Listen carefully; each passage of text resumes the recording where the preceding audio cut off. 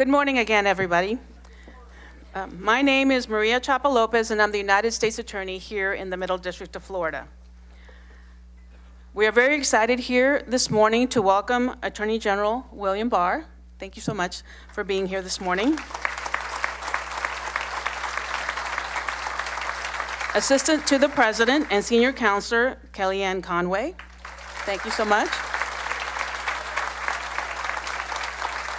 And Assistant to the President and Director of the Domestic Policy Council, Mr. Joe Grogan. Thank you so much. Welcome to all of you, as well as our distinguished guests here in the audience, fellow U.S. attorneys from around the country, and all of you, our special guests here today. Welcome to beautiful Sun City Center here in beautiful Tampa, Florida. Yay. Together with my fellow U.S. attorneys from the Northern District of Florida, as well as the Southern District of Florida, and our law enforcement community partners who have joined us here this morning, we are gathered to discuss one of the Department of Justice's top priorities, and that's keeping all of you, all of our seniors, all of our senior community safe. Today you will hear from an array of esteemed speakers about our various efforts in the Department of Justice to keep our seniors safe. Moreover, you'll learn how you can become a critical partner in helping us keep you safe. We would not be here today without the assistance and hospitality of some very special people that I would like to thank before we continue the program. I would like to thank the Sun City Center Community Association.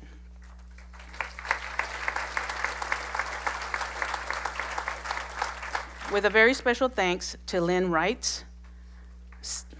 Thank you so much for all the work you've been doing this morning. Thank you. To Sam Sudman, the Sun City Center Men's Club, and the entire staff here at Sun City Center Community Hall. Thank you. I'd also like to thank Deputy Jeff Mary and the entire Hillsborough County Sheriff's Office, who were here early this morning, when I arrived early this morning, making sure that the hall was safe and that it was secure. So thank you so much for your... Now I would like to introduce Mr. Joe Grogan. Mr. Grogan currently, as I mentioned earlier, currently serves as Assistant to the President and as Director of Domestic Policy Council, where he heads up the administration's domestic policy agenda. Previously, he served as Associate Director for Health Programs at the Office of Management and Budget, managing the allocation and budgeting of more than $1 trillion in federal spending. In the private sector, he worked in management at leading biotechnology firms such as Gilead Sciences, Inc. and Amgen, Inc. During the administration of President George W. Bush, he served as both a civil servant and in policy-making roles for more than 7 years. He served as Executive Director of the Presidential Advisory Council on HIV and AIDS, Senior Advisor to the FDA Commissioner, and Special Assistant to the Administration for Children and Families. He is a graduate of William & Mary School of Law and the University of Albany. Please welcome Mr. Joe Grogan. Thank you.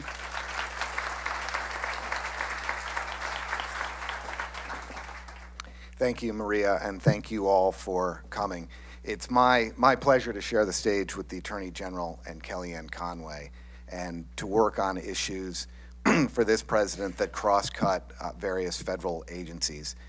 Elder fraud, elder abuse, making sure that our seniors are taken care of in quality healthcare facilities is a priority for the Department of Health and Human Services, and it's a priority for this president.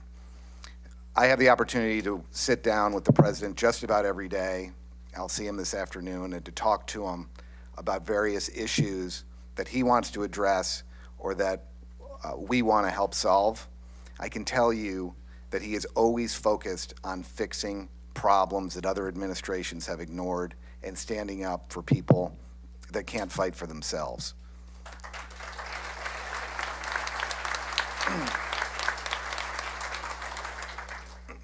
He's constantly bringing us problems and telling us to stand up for people who are being taken advantage of or who are vulnerable. He's not reacting to polls or the latest fad or what the latest news story is. And he wants us to fight for America's seniors because far too often America's seniors are taken advantage of and nobody's standing up for them. It's one of the reasons why this initiative has been so much, frankly, so gratifying to work on, because he's so focused on it and never lets us stop and doesn't want anything to get in our way. The Department of Health and Human Services and the Center for Medicare and Medicaid Services has been focusing on protecting the vulnerable by ensuring that Medicare is solvent, by keeping waste, fraud, and abuse out of the system. Other administrations come up with ways to save money in Medicare by bringing forth proposals for seniors to sacrifice or seniors to pay more. This administration is saying no. There is plenty of waste, fraud, and abuse in the system, and we should be focusing on quality care for our nation's seniors. We should be focusing on making sure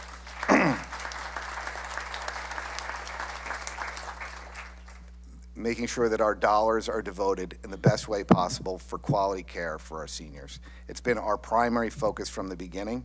In his budgets that he sent forth to Congress, you will not see cuts for seniors anywhere in there, no proposals for increased cost sharing, proposals for reduced payments to companies, to providers in various aspects that are not providing quality care. That's where all the funding comes from, all the funding cuts come from.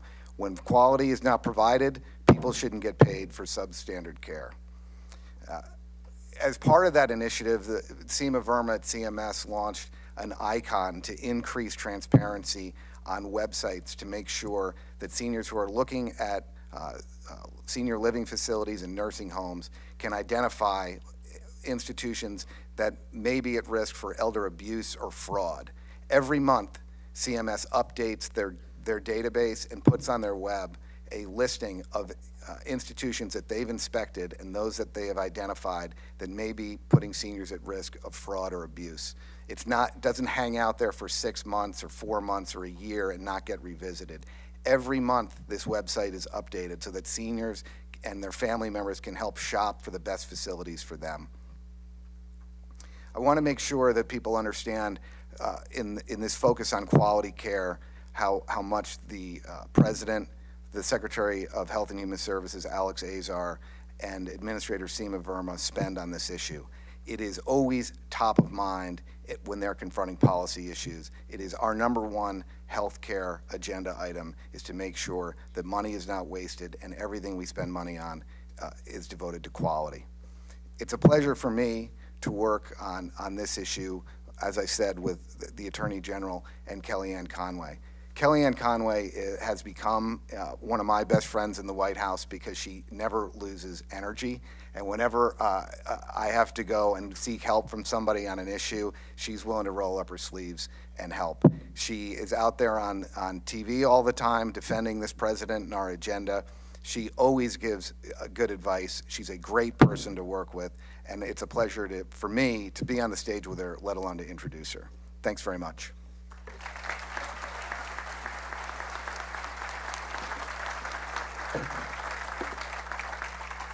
Thank you very much, Joe Grogan. Hello, Sun City. Thank you for being here today. I also would like to acknowledge and thank Attorney General Bill Barr for being with us today. Maria, thank you so much for that lovely introduction of all of us. And to all the law enforcement and first responders with us today, veterans especially, a special shout out to each and every one of you. But we're here to give you specifics. This is very simple. This is about protecting our seniors from pernicious predatory behavior, both financial, physical, and often emotional. And we're also here to punish those who are doing the preying on our seniors. We have had, thank you. President Trump and his entire administration is committed to protecting elders from the criminal enterprises that increasingly are on the dark web, the open web, and also overseas, hiding beneath many layers, online and offline. They're difficult to detect and difficult to bring to justice, but that will not stop us from seeking justice and compensation to make sure our seniors are not victim any longer to these type of criminal enterprises. Okay.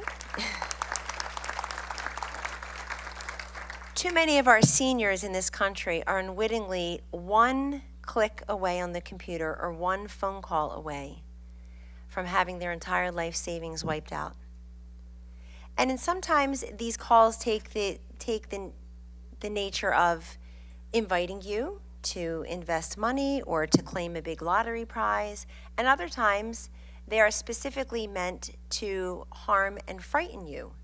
You must send me this amount of money now to pay these taxes or pay this bill or else, and then there's usually a threat at the other end of the phone.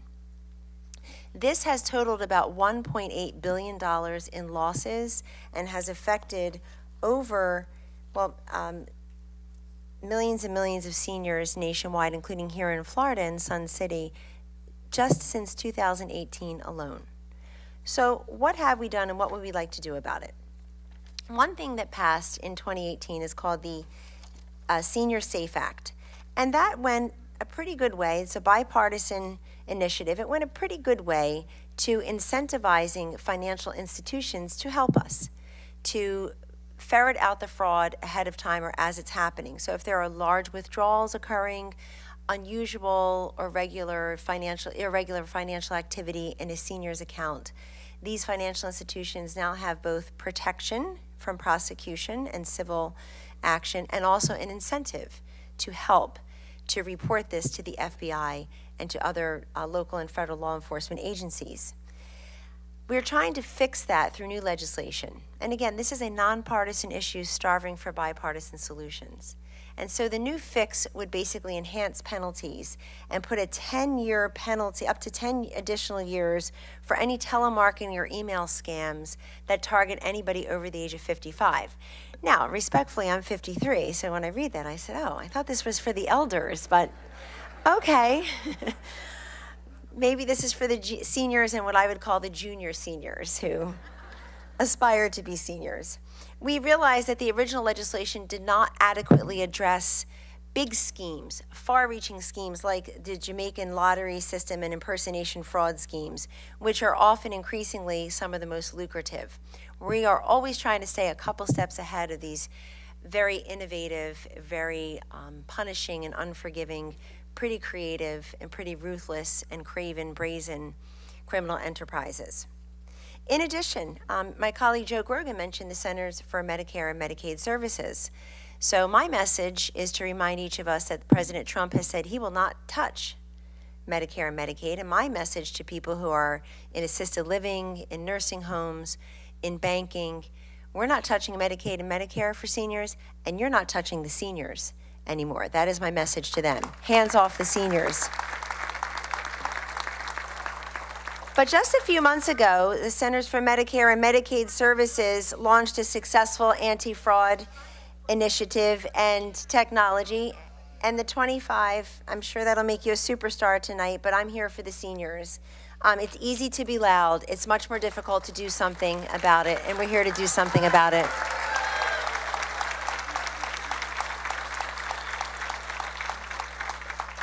Centers for Medicare and Medicaid Services announced the top 25 participants selected to advance a stage 1 of the Artificial Intelligence Health Outcomes Challenge. And this directly talks about what we're doing here to keep patients healthy, including our great seniors. This engages with innovators from all sectors, and I think it's such an important initiative for another reason. We in the federal government don't expect to and don't want to do this alone. We are calling on private sector, obviously financial institution, but other private sector actors who wish to help, in addition to our law enforcement and our community-based actors. We really feel like those closest to the people in need know best how to administer to those needs. And one thing I would ask each and every one of you to do today is to become an ambassador for these messages and for these initiatives. Because if people see you, they're going to say, hey, I like you, and you're like me. We have a connective tissue. You also are a senior living in this part of Florida, or you know someone who's been a victim of these fraudulent, pernicious, predatory schemes, and now you have information to help them become whole. Also, I'm happy to tell you that in our latest budget, the President's latest budget, there's $7.2 million additional dollars in funding to help support a transnational elder justice strike force. And we are going to be having, either at the White House or out on the road with the President, hopefully the Attorney General will be there as well, I know he will be, an elder justice summit, either out in the country somewhere or certainly at the White House, so that we can bring to bear additional action. Yes. We're increasing penalties for those who illegally smuggle large sums of cash, including money fraudulently obtained from the seniors. We're making it easier to freeze the assets of those offending bank accounts, and also those who are concealing the laundering of elders' money. And also, we're working increasingly with those in the know to help make our seniors whole. Sometimes the restitution and making you whole, restoring you to where you were, takes longer than you would wish. But this is something that's very important to us. You deserve the financial and physical security and safety and the dignity of knowing that your assets are indeed your assets. I have discussed, as Joe Grogan and the Attorney General have discussed this issue directly with the President of the United States. He's very focused on elder abuse in our assisted living and nursing home facilities. He's very focused on the financial fraud and very excited that, much like the VA hotline that we put up in the White House, Veterans Hotline, a couple of years ago, that we're going to have a brand new hotline committed to elder fraud. Please share that. Please write that down somewhere. Please give it to everyone you can think of. It takes you a couple of seconds, and you may just be able to be a part of the solution as well. So I would like to thank you all again for having us and redouble our commitment on behalf of President Trump and our entire administration to work in safeguarding our seniors and their assets. And it gives me great pleasure to introduce today Attorney General Bill Barr. Yes. Hold on.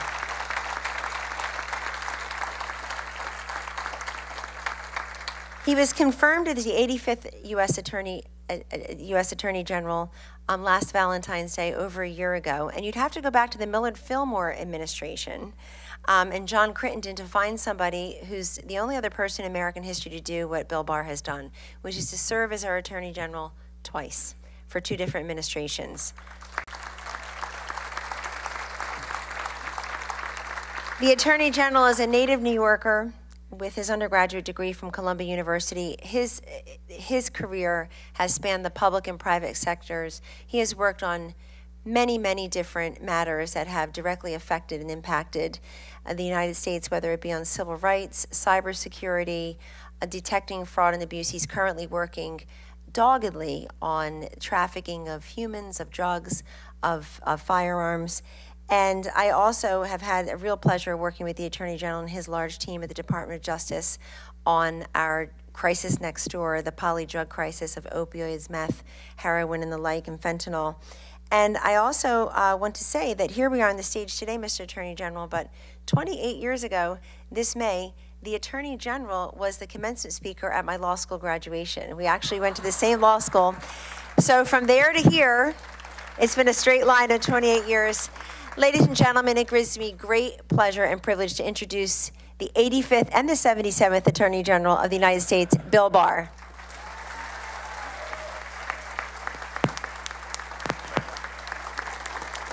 Thank you very much. Thank you very much. Thank you. Thank you very much. Thank you, Kellyanne and Joe, for all you do to help us at the Department of Justice. I do like to say that I am the first person to be Attorney General in 2 different centuries.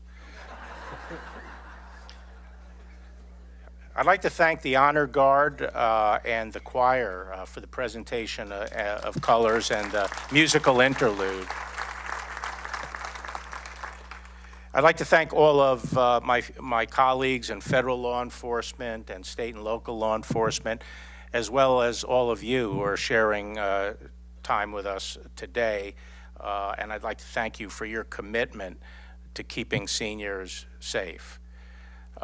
Today's event highlights what I am personally very committed to and what the Department of Justice is very committed to, and that is protecting our senior citizens from abuse and from predatory fraudulent schemes.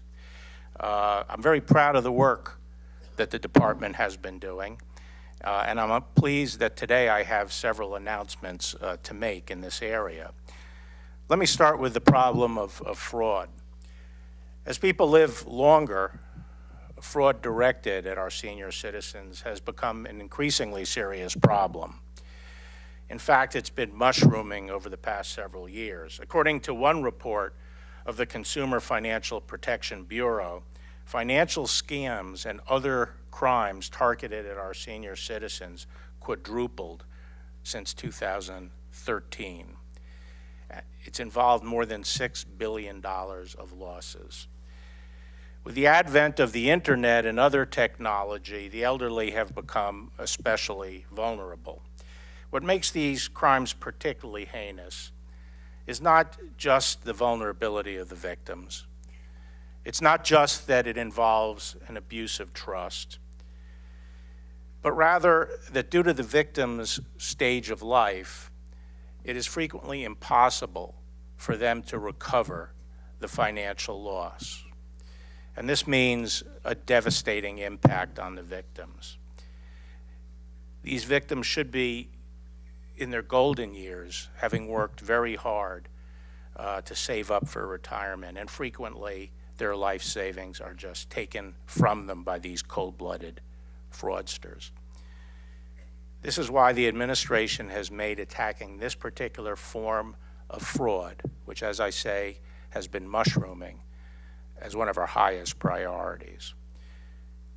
Shortly before I was appointed to serve as Attorney General, something happened that drove home to me both the viciousness of this crime and why we had to really tackle it full on. I myself was used as a lure in a scam. I was sitting one day in my family room and the phone rang, and like many of us, I let it go to voicemail, and I heard on the voicemail that it was a reporter, which made me even more determined not to pick up the phone. But I listened to, as she left the message, and she said, you know, sir, she was very polite, and she said, sir, were you aware that you were being used as a lure for scam directed at senior citizens? So I called her right back, and she laid it out for me.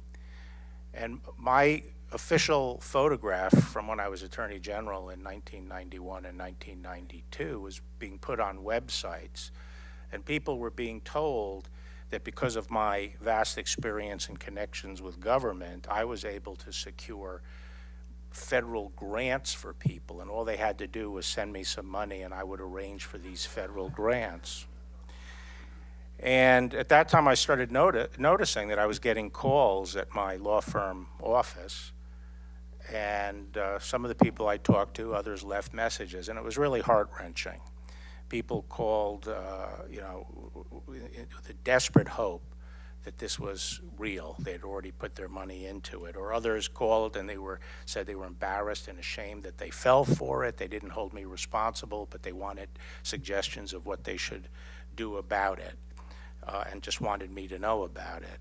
I remember one woman had a very nice conversation with her down in a rural part of Georgia, and she and her husband had lost their entire life savings to this scam.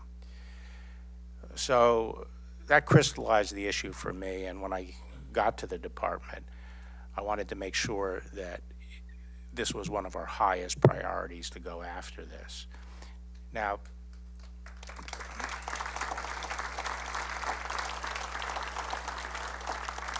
before I arrived, you know, the president had already taken steps to confront this evil. He signed into law in 2017 the Elder Abuse Prevention and Prosecution Act to improve the justice system's response to victims of elder abuse and exploitation.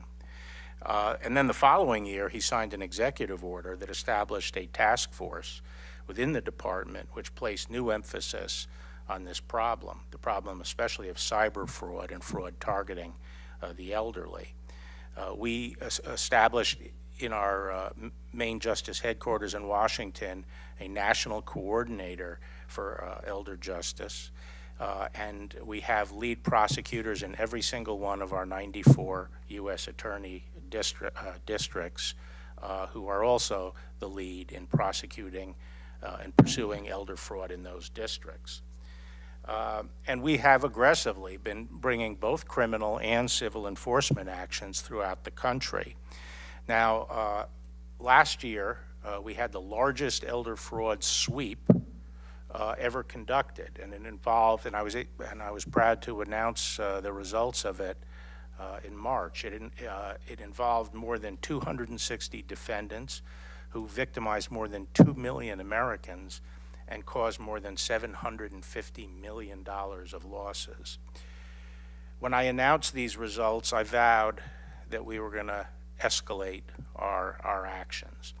And so I'm proud to announce that the department and its law enforcement partners have fulfilled that promise. This year's elder fraud sweep involved over 400 defendants from around the globe, 54% increase over the previous year, and in excess of $1 billion in losses. And I'm proud of the fact that every single one of our 94 U.S. attorneys' offices were involved in these cases. And that shows, I think, the breadth and depth of the department's commitment on this issue. And I'll pledge we will continue this fight.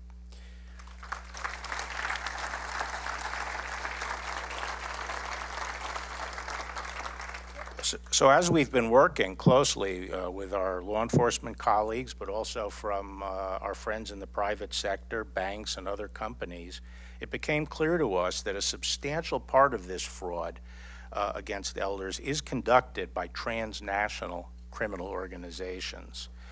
For that reason, we have now expanded our law enforcement efforts to have global reach. Last June, I announced the establishment of the Transnational Elder Strike Force. This is a joint law enforcement effort that brings together the resources and expertise of the department's Consumer Protection Branch, the U.S. Attorney's offices in 6 of our districts, the FBI, and the U.S. Postal Inspection Service, and other organizations. That strike force has been investigating and prosecuting individuals who are involved with foreign-based fraudulent schemes that target Americans. And impressively already, just since last June, 1/4 of the sweep results that I announced were due to the work of this international strike force. Now, where we can, we like to charge people criminally, but we've also made effective use of our civil enforcement tools. Just last month, for example, the government filed landmark civil actions for temporary restraining orders against 5 companies and 3 individuals allegedly responsible for carrying out hundreds of millions of fraudulent robocalls. Those led to massive financial losses across the nation. In a 1-week period, they placed over 13 million fraudulent calls in Florida alone.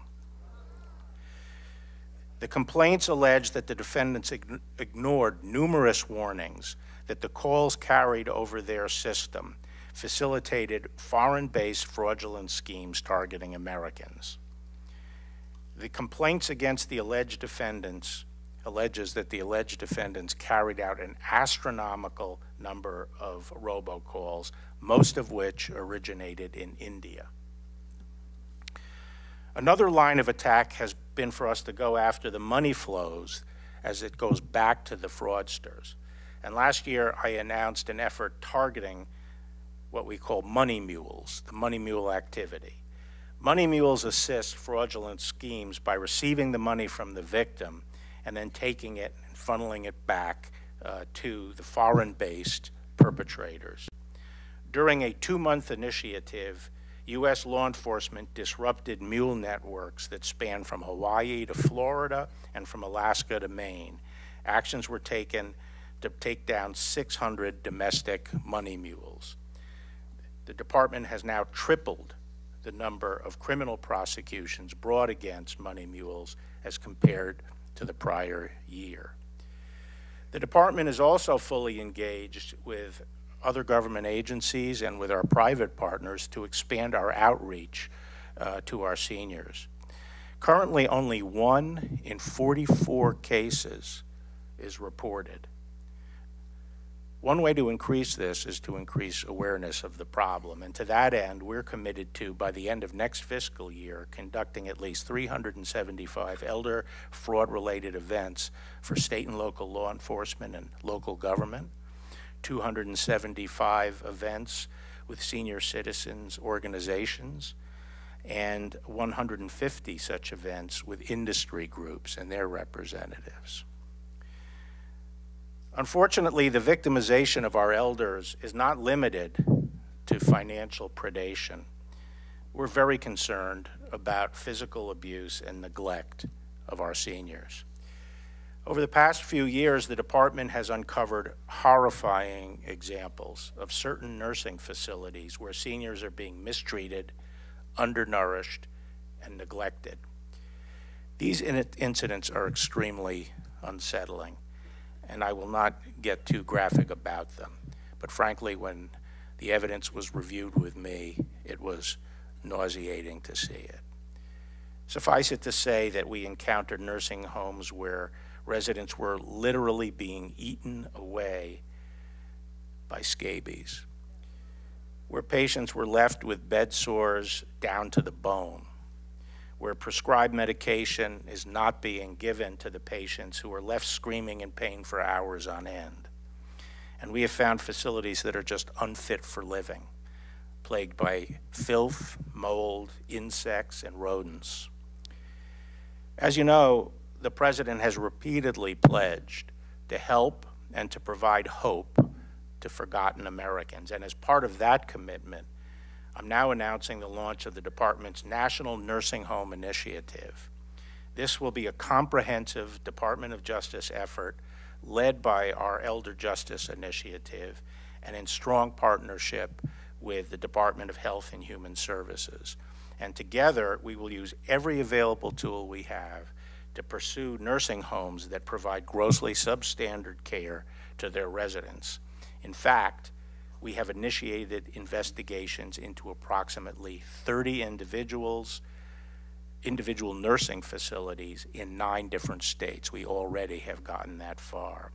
Mark my words, this initiative will bring justice to those owners and operators who put profits over patients, and it will help to ensure that residents of nursing homes receive the care to which they are entitled.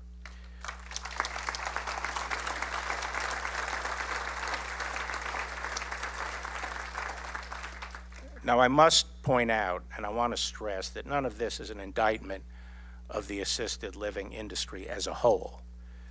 There are many terrific facilities out there managed by wonderful people and dedicated staff. And to be sure, most of them are doing a fine job delivering the care that their residents need and deserve. But unfortunately, there are some very bad apples out there who are abusing seniors, and we are set on figuring out exactly who they were and putting an end to it. The criminals who perpetrate these crimes depend on their victims' silence. Victims routinely report feeling embarrassed and ashamed, having fallen for these ploys. However, we must act and speak up. Moreover, we must do a better job of making assistance readily available to seniors who are the potential victims of these scams. And so I'm pleased to announce the launch of the department's National Elder Fraud Hotline. It will provide services to adults age 60 and older who may be the victims of financial fraud. English, Spanish, and other languages will be available. The hotline will be staffed by experienced case managers who can provide personalized support to callers. Case managers will assist callers with reporting suspected fraud to relevant agencies and by providing resources and referrals and information appropriate to the circumstance. When applicable, case managers will complete a complaint form with the FBI and submit consumer complaints to the FTC. The number is 1-833-FRAUD-11. That's 1-888-372-8311. Reporting is the first step. It can help authorities identify those who commit fraud, which can then prevent others from being victimized. To be sure, the ongoing campaign against elder fraud and abuse is a collaborative effort, and it will require all of us working together. It will demand a close partnership between the government agencies and the public sector and the private sector. Everyone has to do their part. If you're a local banker who spots something fishy, call.